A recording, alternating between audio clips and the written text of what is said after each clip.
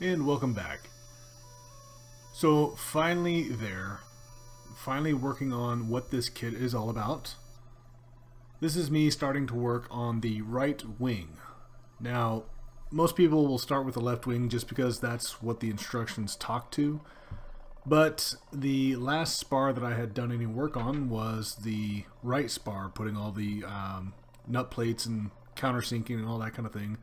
And it stayed on my stand, so I figured I'd start with that instead of taking it off and putting the left spar in place to start on the left wing.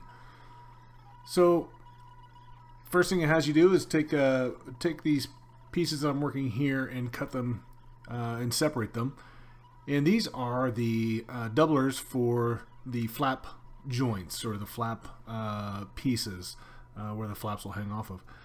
And so essentially you have the rib, then the large piece of metal that's where the flaps will attach to, and then this doubler on the other side of it. So once you get that all prepped, then you start working on ribs. And there's quite a bit of work to do. So I've actually cut out most of the monotonous stuff of doing all the prep work for the ribs.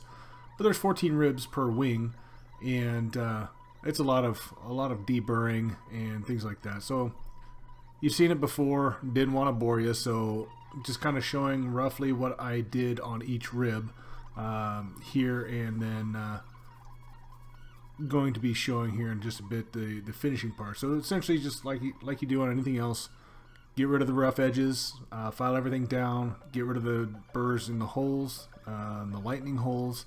Then the instructions have you look at all the flanges and make sure that they're close to 90 degrees.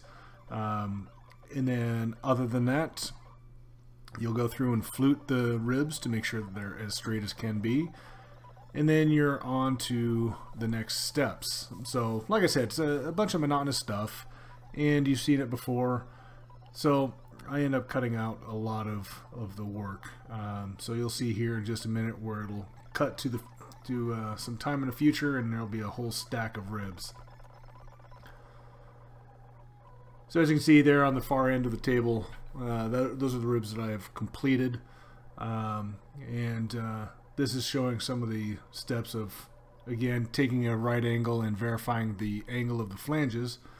And then you take that tool you just saw me use. It's a flat piece that you can use to fold or manipulate the flanges to make them straight. And then you take the fluting tool and make sure the ribs are as straight as you can. And then the instructions have you go through and final size 40 all the holes on the bottom and top flanges, and let's just get it ready for putting on the skins at some point, obviously. And then the next thing that has you do is dimple only the bottom skin side of the ribs. I'm not exactly sure why you don't go ahead and dimple the top flange. I'll find out soon enough, I'm sure, but it specifies just doing the bottom end, and that's what I did.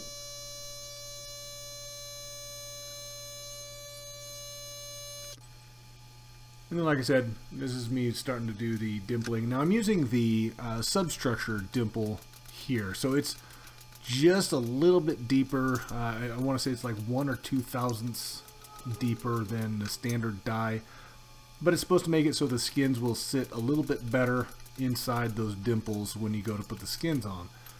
And I used it on a good portion of the empennage, and it seemed to do pretty well. It seemed that the skins actually sat in there pretty nicely, so figured I'd keep doing it. I figured it doesn't hurt to try it and to use it, so that's what I did.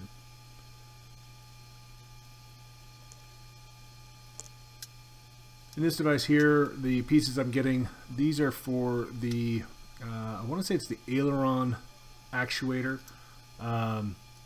This is on the most inboard rib, and again, you have to separate some pieces. And then this has a bearing that lines up with the forward attach bracket on the fuel tank. And like I said, if I recall correctly, it's the aileron actuator piece or support piece.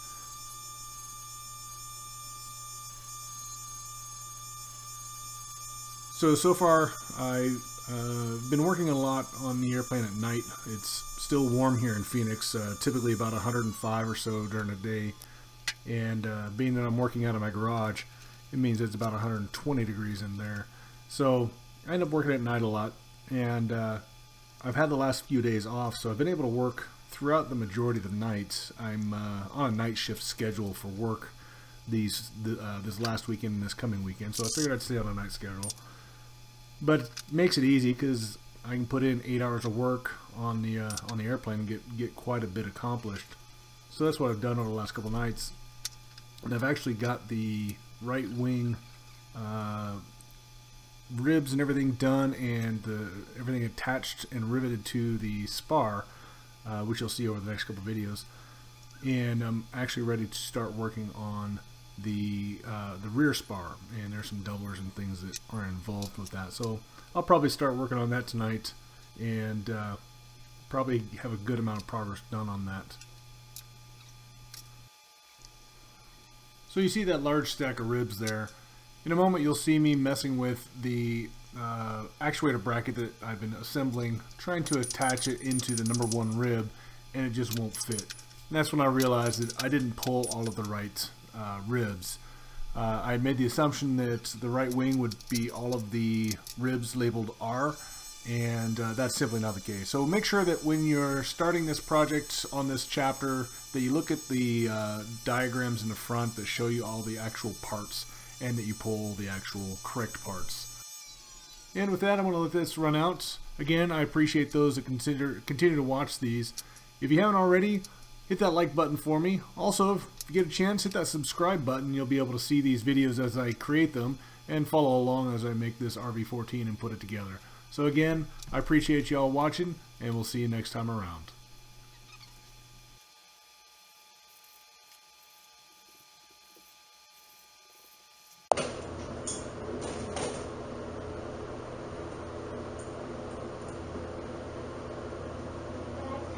Buddy? Buddy? Okay.